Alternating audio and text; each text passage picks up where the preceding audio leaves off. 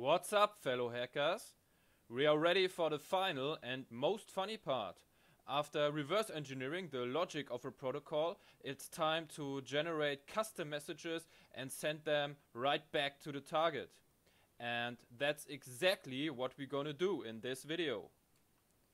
We will use this signal, which is captured from a wireless remote control, to switch a wireless socket for demonstration. First of all, let's see where the relevant parts of these messages are by performing a quick differential analysis. So let's jump to that tab, hit that checkbox, and scroll a bit through the data. Gotcha. Here we can see a difference. And what we also observe is that the first 6 messages are repeated. They are exactly the same. And the last 6 messages are also exactly the same. So this is a quite dumb protocol which quite often repeats the same commands. And the real interesting information is located here.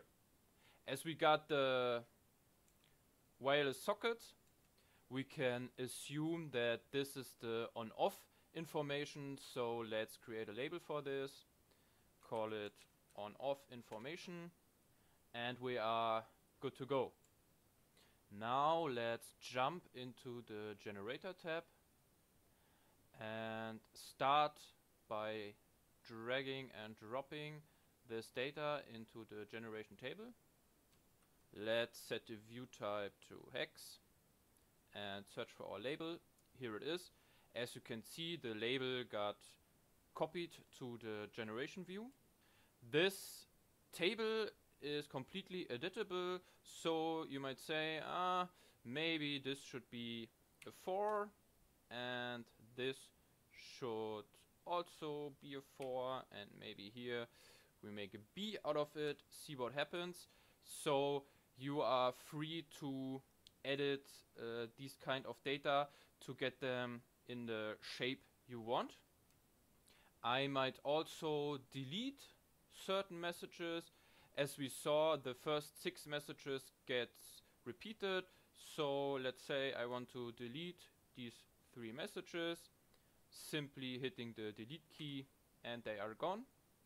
And maybe I also want to delete the last 3 messages, so I get only 6 left in total.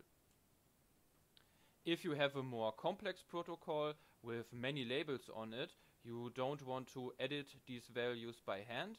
You want to do this in an automated fashion, and that's why the Universal Radio Hacker comes with a powerful fuzzing component. You can fuzz every label you have assigned to the protocol.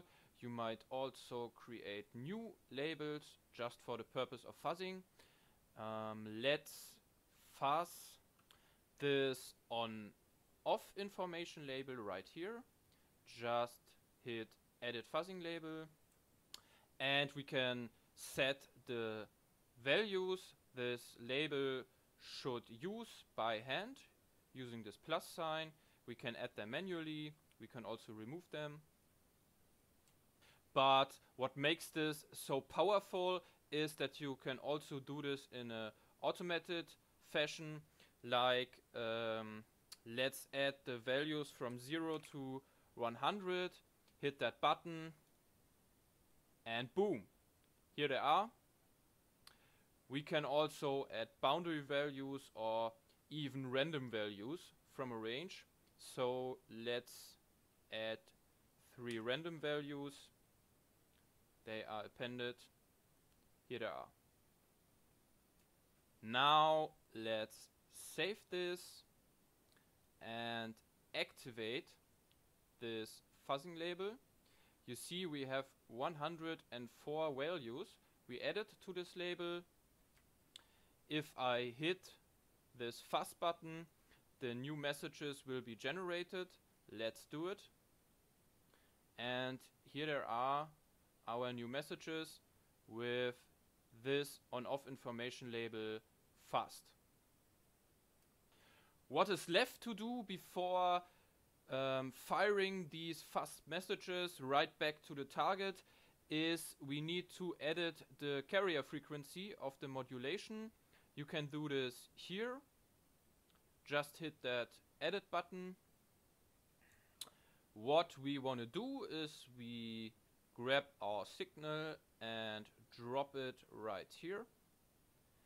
And if you have loaded such a signal, you can let the Universal Radio Hacker do the dirty work for you and auto detect the carrier frequency from this original signal. So let's do it. And there we have it. Let's verify this by entering some bits we want to compare against. So let's do this 1010 and show the data sequence inside the original signal, and maybe we lock the samples in view to the original signal, and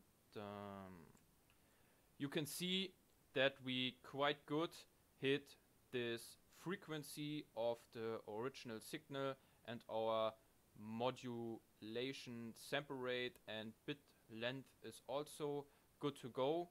So we are ready to generate the data.